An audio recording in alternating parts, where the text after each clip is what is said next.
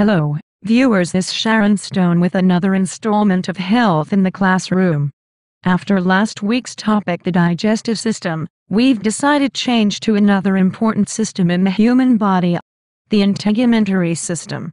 Without it, well, we wouldn't look too good.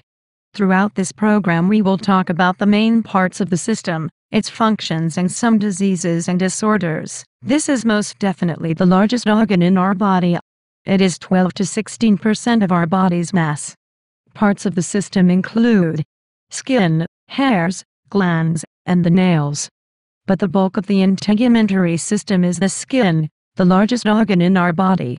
The skin itself is comprised of 3 layers: the epidermis, the dermis, and the subcutaneous. First, we will talk about the epidermis.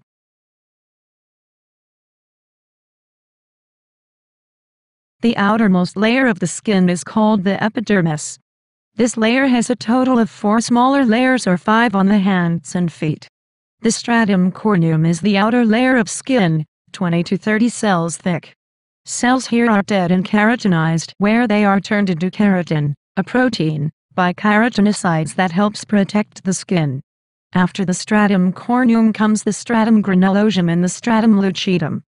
These are partially keratinized cells, which are pushed out by the ever-growing stratum germinativum layer. Melanocytes are present in the first 3 layers. These cells add color to the skin and absorb light. In the deepest layer, Merkel's cells discs are present. These are sensitive to stimulus.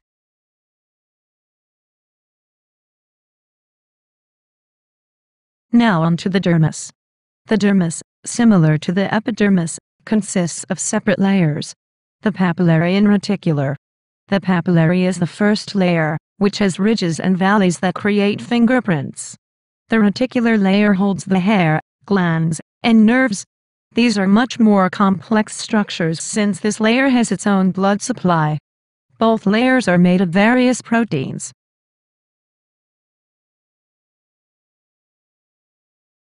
The subcutaneous is the final layer of skin. Comprised of mainly adipose, fatty or resembling fat tissues. These fatty tissues help protect and cushion the internal organs and regulate body temperature. Separate structures inside this layer are the veins and arteries.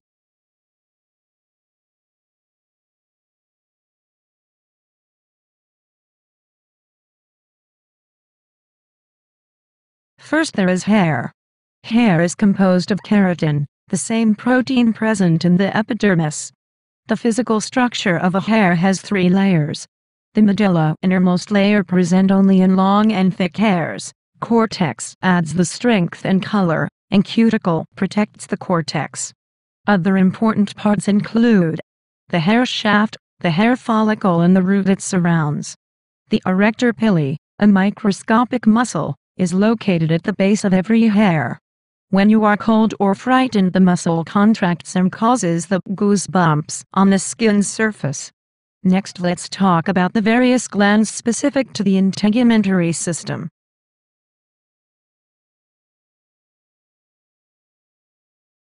Glands are very common structures in the skin. Sebaceous glands produce the body's natural oil, sebum. These glands are attached to the hair shaft. If there is an overproduction of sebum, pores from eccrine glands will become clogged and acne is the result. Eccrine glands produce sweat, a watery substance with various solids. This gland doesn't need a hair to reach the skin, but they have their own pores. Apocrine glands are very much similar to these eccrine glands, but they produce a milky sweat that has an odor. They are located in the areas of the body and where we find the most sweat.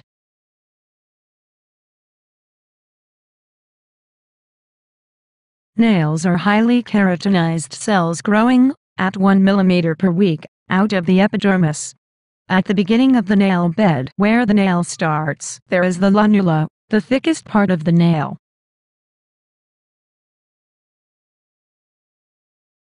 The main function of the skin is to protect our insides from bacteria, climate, and water loss. Another function happens to be thermoregulation, where, as said in the title, regulates your body temperature. All these are necessary in homeostasis, the process that keeps the systems running correctly.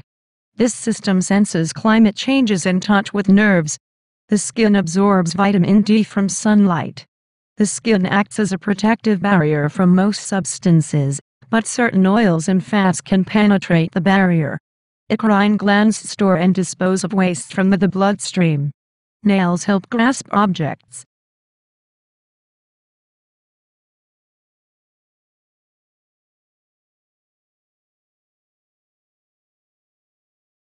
Sunburn is caused by overexposure to ultraviolet radiation. The symptoms are red, painful skin, in mild cases. More severe cases have the blisters and peeled skin. Taking a cold shower and applying moisturizing cream to affected areas can help relieve the pain.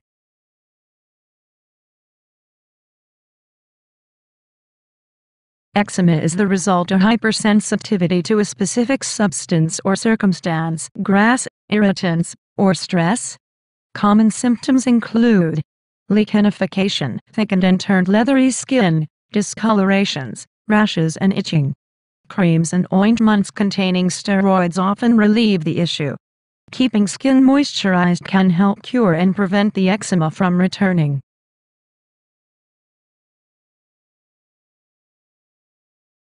Varicose veins, spider veins, are caused when blood begins to pool in a vein, due to restricted blood flow.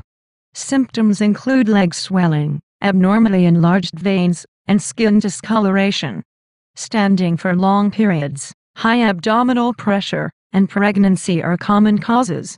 In only severe cases surgery is necessary, but in mild cases radiotherapy and laser therapy can cure the problem.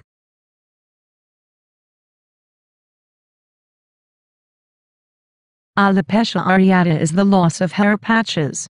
This can occur on the anywhere where hair is present.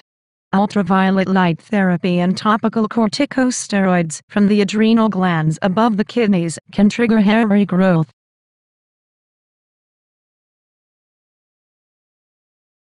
Impetigo is a contagious skin infection caused by Streptococcus or Staphylococcus. These bacteria leave crusty patches on the skin. This common disorder can be treated by antibacterial ointment, in small cases, while oral antibiotics are administered to deal with widespread cases.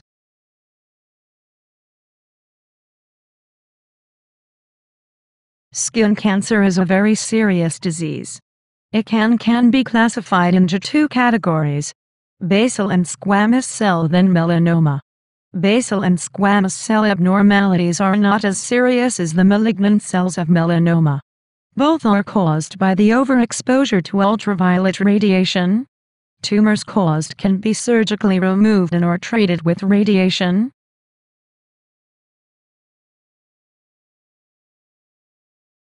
The skin is much more complicated than it seems. Multiple layers with their own specific functions create something very interesting to study, so much to learn. If you would like more information, please Google the Integumentary System. Thank you for watching. See you guys next week. Bye.